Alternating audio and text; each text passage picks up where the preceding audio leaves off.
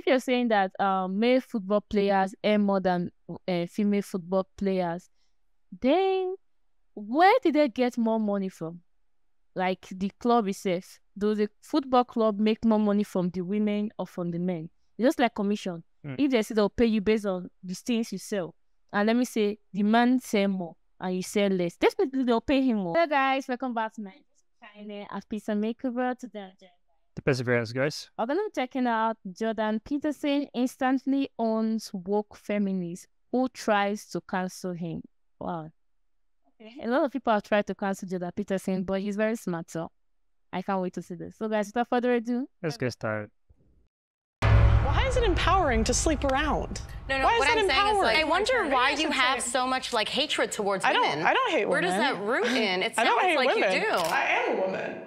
So do women have opportunity? Sorry, do women have equality of opportunity than broadly across Western societies? Compared to what? Compared to not having equality of opportunity. Well, compared to 100 years ago, yes. Compared to 50 years ago, yes. Compared to most places in the world throughout history, yes. Compared to a hypothetical ideal, no. But I'm very, very leery. Would that hypothetical ideal be a good ideal or a bad ideal? Well, it depends on how you define equality. If you define it as equality of outcome, then it's a catastrophic ideal. See, this is something too. We know that the left can go too far, and we know that the right can go too far. I mean, I would say that's the abject lesson of the 20th century. Both can go too far. And we kind of know when the right goes too far. We probably think the right goes too far, if you had to boil it down to one thing, when people start making claims of racial or ethnic superiority. That seems to be the marker. But we don't know when the left goes too far. And the left, to be frank about it, isn't very careful about differentiating itself into those who are pursuing a reasonable progressive agenda and those who have seriously gone too far. And I would say that when people push an equality of outcome agenda, they've gone too far. Even though it's not as blatantly horrifying, let's say, as claims of ethnic or racial superiority, the consequences of playing that idea out in the world are seriously not good. There may be lots of things that are wrong both on the left and on the right that don't involve the right being overtly racist and the left wanting absolute equality of outcome. It's a space surely in the middle that matters, and that's why I suppose people feel that sometimes your argument is almost sort of, it's driving towards picking the fight rather than liberalism would, I suppose, encourage you to take the best, and we can have the argument about what's the best and what's the worst of everything that's in between. No, I think that the left poses a far greater danger than your analysis suggests. I certainly see this in the universities. And the drum is being beat very, very hard, perhaps not so much here, but in North America, for equality of opportunity or equality of outcome, under the rubric of equity. And equity is essentially a doctrine that fosters the notion that equality of outcome is not only desirable, but should be pursued as an object or as an explicit aspect of public policy.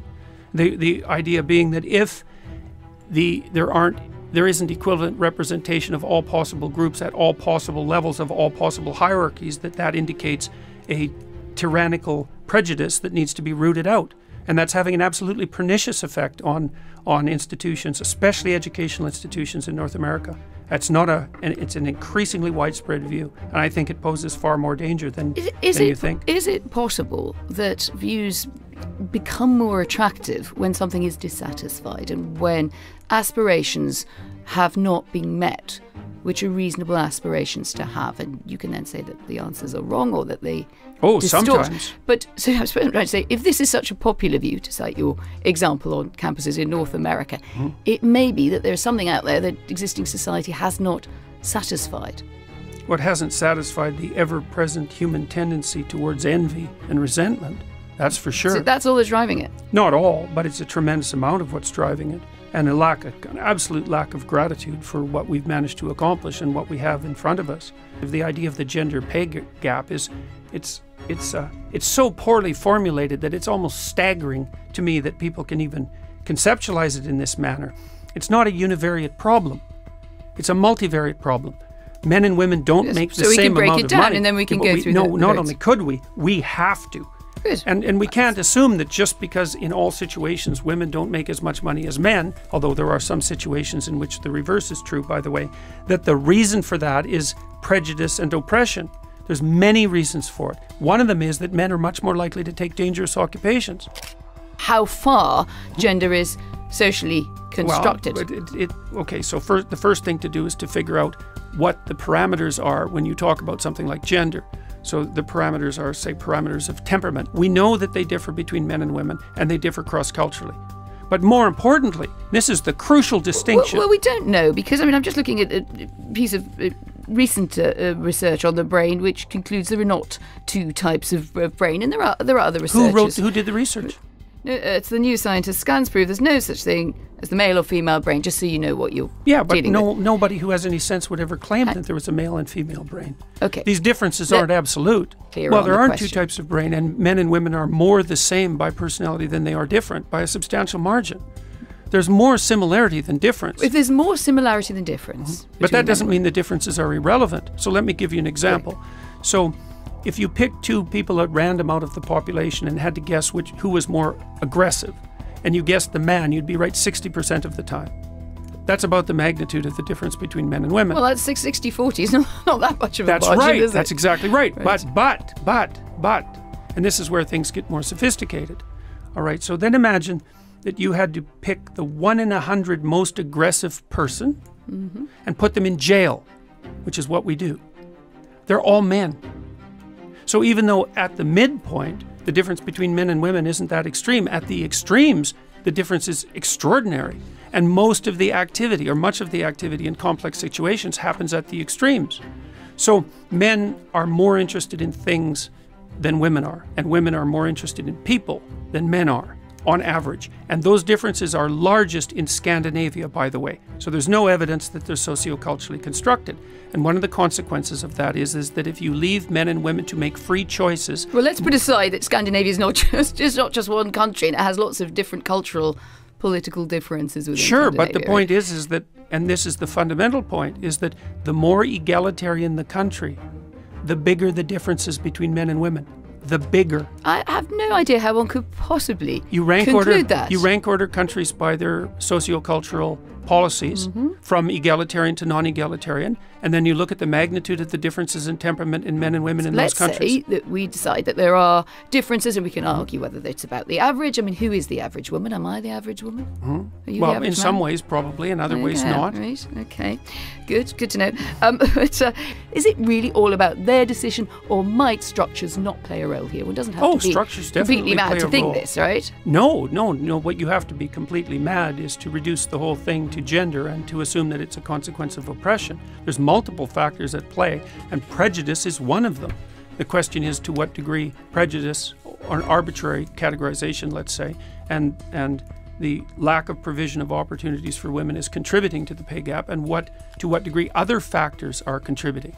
So there's other factors. Like I said already, men are much more likely to do dangerous jobs. They're also more likely to do jobs that scale. So for example, because women are more interested in people on average than men are, they tend to work in people-oriented enterprises, and those are hard to scale. And because you can't scale them, it's harder to multiply the income. Men are more likely to move than women are. Men are more likely to take on trade positions. They're more likely to work with heavy machinery. They're more likely to work outside. Women have lacked opportunities that they've lacked. The nudge has not operated in the same way. See, I disagree with that. I think life is easier if you're a girl. Actually, Yeah, I think there's a lot of advantage. benefits that men don't have specifically. It's usually like an excuse. Like honestly, I think as a girl you have equal opportunity in the world. I think there's benefits. Like for example, we have quotas for women in specific jobs that are given to us that aren't given to men. So, That's good. Women have privileges, men have privileges. According to Peterson, women are more interested in people, men are more interested in things. And that's actually a fact, it's actually proven. So it's kind of like complicated in some way. Though during a long time ago, probably before I was born, in the 18th, 17th, 19th centuries, women are paid less, truth be told, based on some jobs. Women were complaining that, why are they paying less than men? So some men feel like women are, let's see women as mostly as a housewife before. But nowadays, this 21st century, things have changed. We are all different. We all think different. They are more maturely. women are kind of like paid the same way, or women are paid the same way. It depends on the job you are doing. And men are also paid equally as women. Depends on the job too you are doing and your position in the job you are doing, because everything has levels and rankings. So this world is kind of like, I just can't explain it enough. But things are getting better day by the day, and the more we keep on talking about issues like this, it will result to more solutions for the betterment of everybody. So what do you think? Honestly speaking, I don't know what the issue she's talking about. Because if you look at it this way, let me say, we're working in the same company, we have the same position. If that's what she's talking about, then they're being biased. Because I know if you're working in the same company, both of you are the same position and they're paying the guy more, I know you can sue the company. For Before 21st century, that was exactly what was present. Present, I don't think so. Then I already know you can sue the company for gender inequality or stuff like that. But if you're talking about in general, large scale, saying that men earn more than women, okay, I'll use the football. If you're saying that male football players earn more than female football players, then where did they get more money from? Like the club itself, does the football club make more money from the women or from the men? Just like commission. If they say they'll pay you based on the things you sell, and let me say the man sell more and you sell less, definitely they'll pay him more because he did more. But if you look at football, most people watch male football more than female football, and you don't expect the male to earn less because you want everything to be equal. You want them to treat people very well so that no one will have any hatred or any annoyance towards it. So that is just how it is. Even when you go to if you look at the firefighters now, and let me say there are about 10 people working there, or like I'm just visiting, at least at most see 2 women there. Okay, at most you will see probably 8, 9 men. Then the rest will be men. But if you go to the hospital and see nurses, I'm not going to say 95%, but let's just be 98. Majority of people there are women. Majority of the nurses are women. And if those nurses are like, we don't get paid, other people get paid more. But the other people you're saying they get paid more, they're in a different field from you. Because you can't choose to study a course that pays less and expect to get the same payment as someone that study a course that pays more. So that is just it. Well, this was a wonderful video, and I like what the last guest said. I'm privileged to be a woman, and I'm happy I am, because there's a lot of things I get away with that I can't treat. So guys, let us know what you think about our reaction. Please remember to like, subscribe, and share our videos. See you on the next one.